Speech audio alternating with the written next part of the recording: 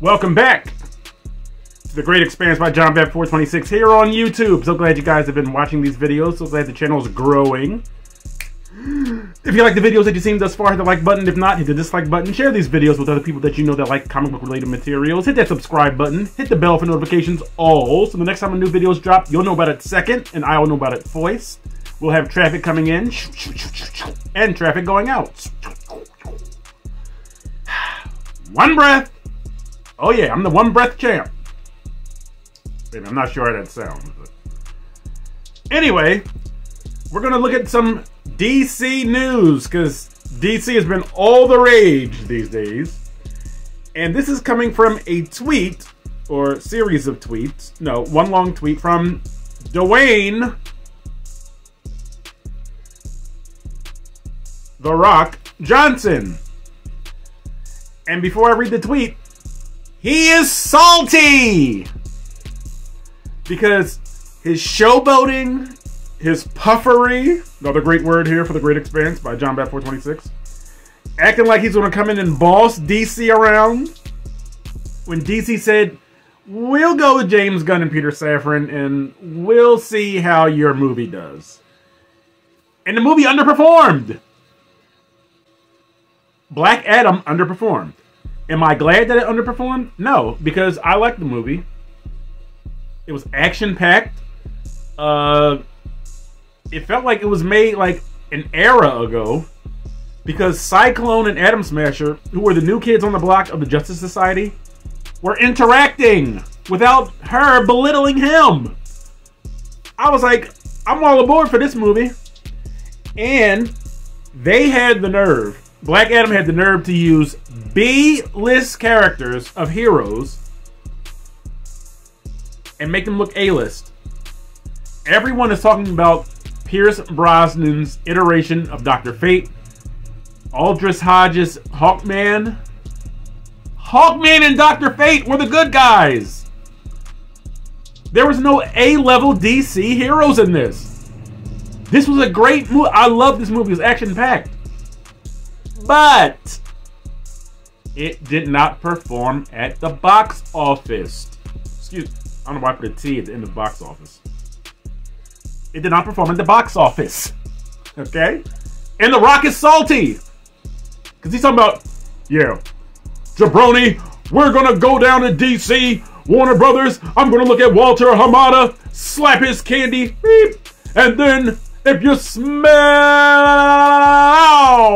what Dwayne Johnson is cooking. No! The smackdown was laid on Dwayne Johnson! And let's get to the tweet, okay?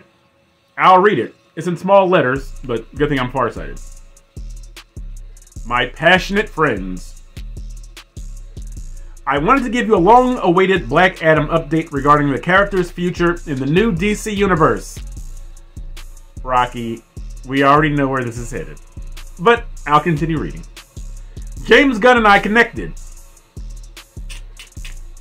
And Black Adam will not be in their first chapter of storytelling. However, DC and $7 have agreed to continue exploring the most valuable ways Black Adam can be utilized in future DC multiverse chapters. That is good news. That is good news.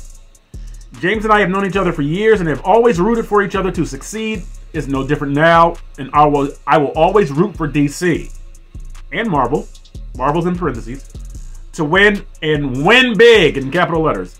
You guys know me, and I have very thick skin, and you can always count on me to be direct with my words. These decisions made by James and DC leadership represent their vision of DCU through their creative lens. After 15 years of relentless hard work to finally make Black Adam, I'm very proud of the film we delivered for fans worldwide. I really liked that movie. I will always look back on the fan reaction to Black Adam with tremendous gratitude, humility, and love. We did great. I think they did too. To my very passionate, vocal Black Adam / superhero genre fans, I love you, thank you, and I will always listen to you and do my best to deliver and entertain you. What a hell of a month. Now we all need some Terramana. I'm not sure what that is. Teremana. Have a productive week and happy holidays to you and your families, DJ Dwayne Johnson. All right, so I was wrong. That tweet was not salty. But I still think he's kind of salty because I think he felt like all his puffery was going to make him like kind of the trophy piece of the new DCEU. So if he and James, if this conversation actually took place, and James Gunn said, I would like to reconnect with you for future multiverse chapters, just not the first one, I think that's good news. I do. And back to Black Adam. All right? Because Henry Cavill, and I'm tying Henry Cavill into this too. Henry Cavill's getting some undue, I don't want to call it hate, but he's getting some undue criticism for Black Adam not performing. Like, that just blows my mind. How is Henry Cavill getting blowback from Black Adam not performing? Do these people really think that a man that is not advertised for the movie on the commercials, in the trailers, Henry Cavill is not advertised? Henry made a statement on Instagram. Rocky made statements on Instagram, not on television. The Great Expanse by John Bat 426 reviewed several trailers. Henry Cavill's not in either one of them or mentioned. So the only people that really knew were people that follow Henry Cavill on Instagram. So if you really, and let's be honest, Black Adam is not a household name. I'm pretty sure my mom doesn't know who Black Adam is. I saw Black Adam with my mom. She enjoyed the movie. My dad does not know who Black Adam is. He's not a household name. He's a B-list character with tremendous power. People ain't running to the theaters to watch a movie about some guy called Black Adam. The general audience is not going to be enthralled by this movie. And then there's no advertisement for Superman or Batman or Wonder Woman or Aquaman. Why would the average moviegoer see this movie? And it's like, well, they didn't come out and support Henry Cavill. Henry Cavill was in the movie for less than 10 seconds. Less than 10. I'm sorry, I'm raising my voice. So you're saying it tanked because people didn't want to see Henry Cavill as Superman? No, they didn't want to see a cameo. They didn't just want to see his face. They wanted to see a movie about Superman. I'm still yelling. I'm sorry. But I just get tired when people like spin these narratives as if it's like the gospel truth. Well, Black Adam didn't perform, so nobody wanted to see Henry Cavill Superman. What are you doing? What are you doing? B-list Black Adam without an advertisement for Superman? No, that doesn't work. No. And nobody's going to pay money to see a cameo. Really? Even though a lot of us did pay money to see Mark Hamill in The Force Awakens.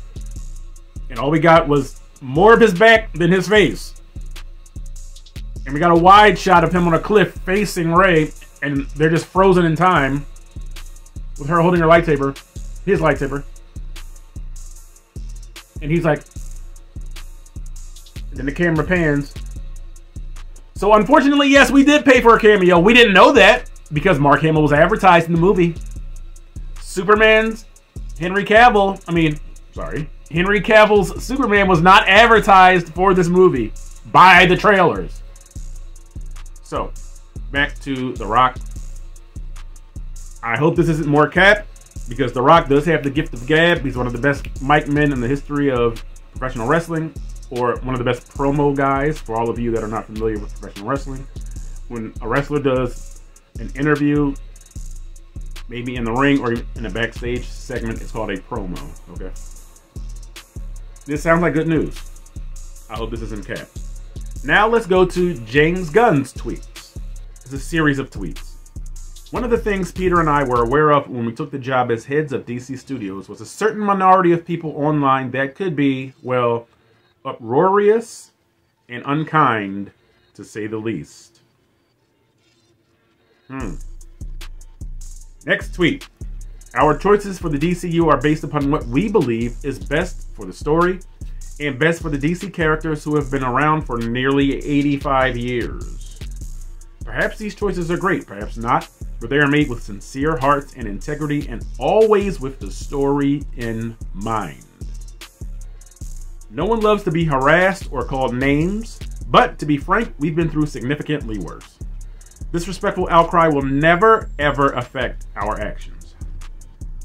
We were aware that there would be a period of turbulence when we took this gig, and we knew we would sometimes have to make difficult and not so obvious choices, especially in the wake of the fractious nature of what came before us. But this means little to us in comparison to our jobs as artists and custodians in helping to create a wide and wonderful future for DC. So it's like, yeah, we know it's going to be tough and people are going to say stuff. There's going to be outcry, there's going to be backlash, there's going to be pushback because of the choices that we would make that weren't really supportive of the obvious choices. But whatever.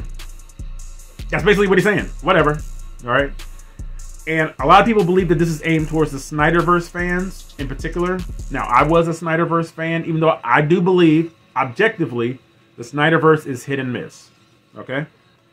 And to me, the Snyderverse really just feels like an Elseworlds tale. Maybe that's why I was so intrigued by it. It's like, Batman doesn't really do this. Superman doesn't really do that. It's like, And see, the reason why James Gunn has to clean house, even with Gal Gadot's Wonder Woman, is because I think one of the fine nuggets of Dawn of Justice, Batman vs Superman, is the photo. There's a photo of Gal Gadot's Wonder Woman standing next to Chris Pine and the other people, I don't remember their names, I apologize, who were instrumental in that No Man's Land sequence in World War I. Which is the time period in which the first Wonder Woman movie takes place. And so that photo is revisited in the movie Wonder Woman. So in order to purge DC of the Snyderverse, unfortunately Gal Gadot's Wonder Woman is sort of steeped in something that was instrumental to Batman vs Superman Dawn of Justice. For the record, Wonder Woman was the best part of that movie. There, I said it. I like the way she was treated in Batman vs Superman Dawn of Justice better than Wonder Woman 1984. That's me. So, as you can see, the fact that you're going to insult somebody that's writing movies for your pleasure, because he's writing about the characters you allegedly love in Superman, Batman, Wonder Woman, Green Lantern, Aquaman, Cyborg, Martian Manhunter, The Flash, Hawkgirl, Hawkwoman, Dr. Fate. The people you guys claim to love is who they have been set up to write new futures for. And here's something that I really appreciate. This is James Gunn responding to The Rock's tweet from earlier. So I wasn't sure, remember I said if that conversation took place, you know, because wrestlers can cat, okay? This is from James Gunn. Love The Rock. And I'm always excited to see what he and $7 do next. Can't wait to collaborate soon. And on James Gunn's Twitter, he's retweeted what The Rock said that we went over earlier in this video. Great sign. But I'm pretty sure that James Gunn and Peter Safran will have to explain to The Rock, Dwayne Johnson, that we love the Justice Society. They're not Snyderverse, but we have to make sure that it diverts away from Henry Cavill's Superman, unfortunately, Ezra Miller's Flash, because there's a sequence when in Black Adam when The Rock is sort of going through. No, he's having a fight with Hawkman, and they're destroying posters of the Justice League. There was Henry Cavill's Superman, Ben Affleck's Batman, I believe, Gal Gadot's Wonder Woman, and Jason Momoa's Aquaman. So I'm sure that James will tell The Rock that we delicately have to divert from that and purge Black Adam from all of that stuff. But this is good news.